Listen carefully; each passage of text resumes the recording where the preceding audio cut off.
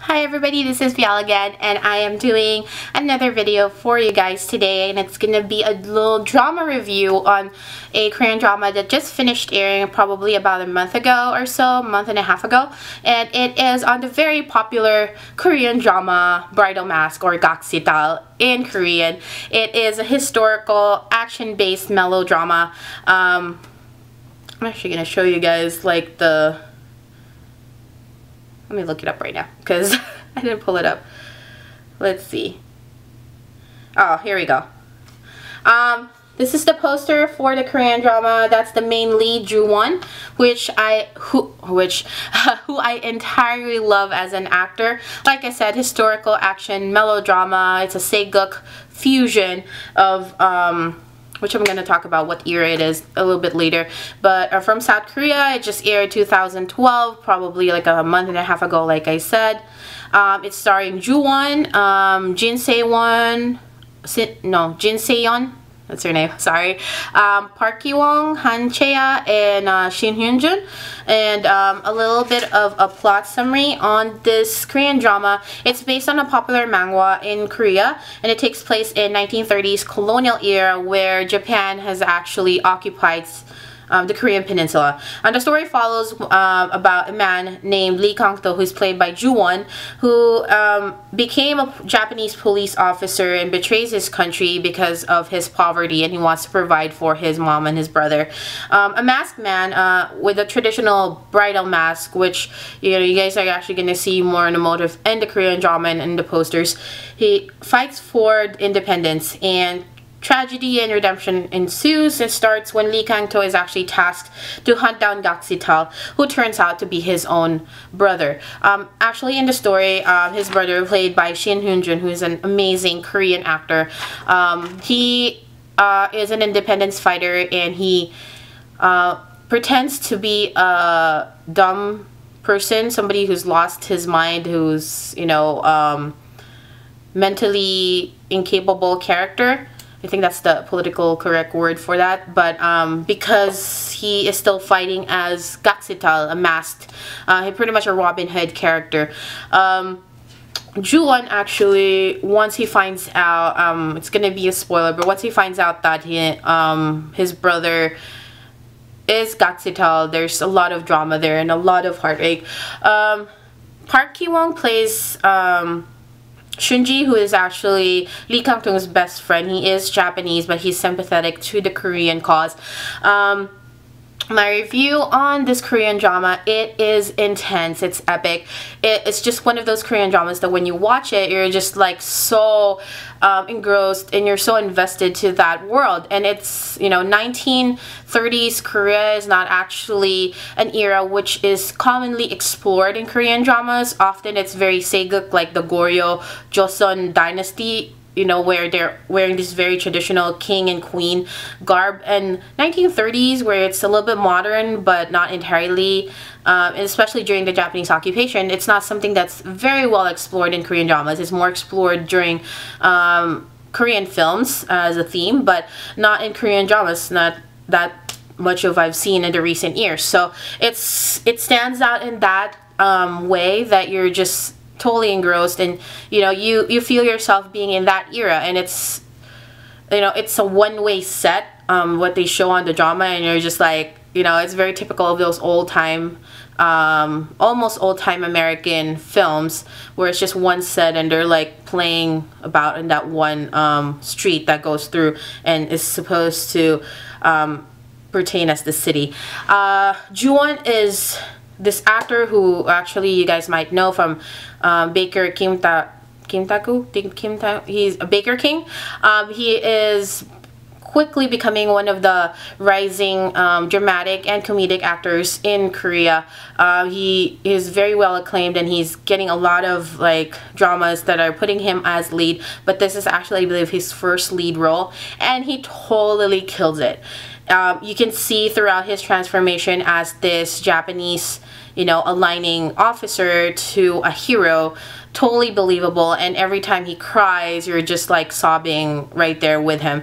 His main lead, female lead, is Jin Se-yeon, and she's you know, supposed to be this kick-ass female character, but doesn't really play throughout the series, which I was kind of sad with. I wanted a strong female character to complement the strong male character, the strong male lead, but it didn't really happen. But she's, you know, she's okay. She's pretty decent in the role as Moktan.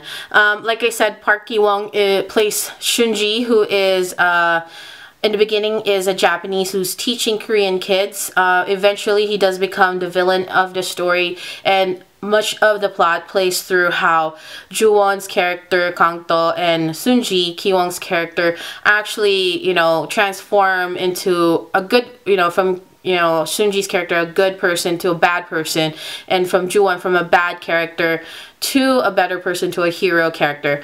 So, and it plays through a lot of their bromance and a lot of their best friendship, and how that ruins because of the politics and the occupation of Japan and Korea fighting for its independence. It also stars Shin Hyun-jun, who actually I already talked about, amazing actor.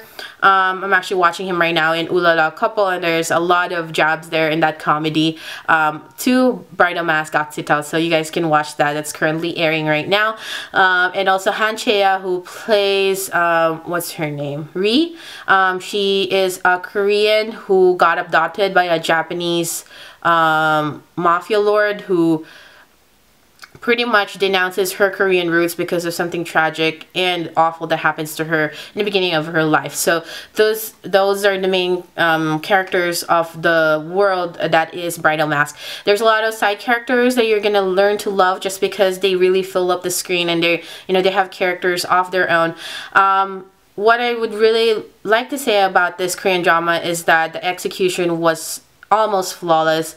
There's a lot of there's a few episodes that kind of is dragging towards the end, but for the most part you end up actually being, you know, too invested in this drama, and you just tell yourself, you know, what's gonna happen. He's gonna, you know, what I'm saying is that, is he gonna die towards the end? Is he gonna spur this, you know, fight for Korean independence?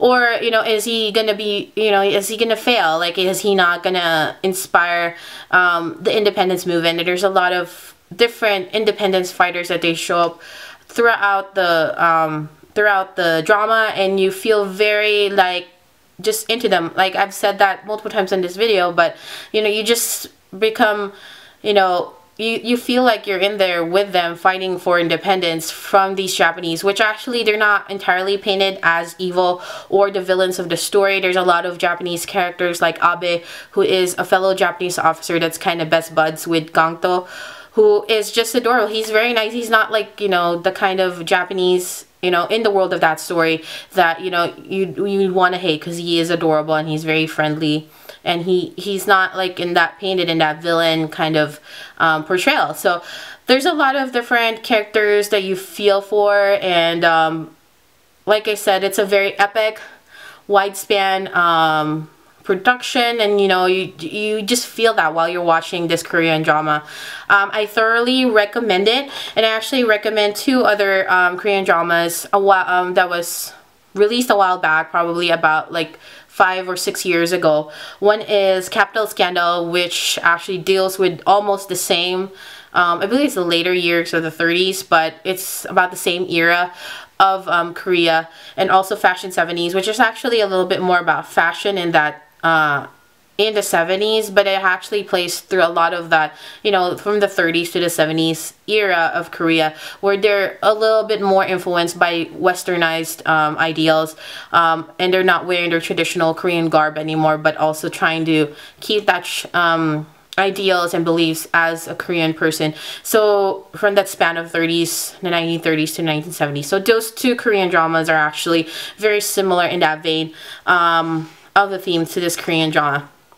I gave this Korean drama a 4 out of 5. I actually would want to give it a 5, but there were some scenes, some torture scenes that were very effective in the story, but there were, you know, it's hard to watch pretty much. And I'm a person who deals with a lot of blood and gory stuff just because of my profession as a healthcare professional, but there was a lot that I was just like, oh my god, these torture scenes are like too much.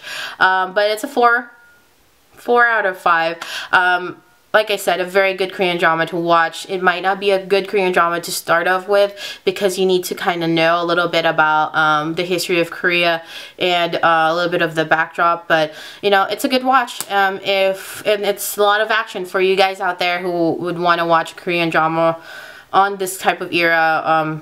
You know, it's a good watch. You know, there's a lot of action, a lot of kicking, a lot of like pretty much a lot of fun for male viewers as well. And of course there's eye candy in terms of Park Ki-won and Joo Won for the girls out there. So watch this Korean drama and I'll see you guys later. Bye.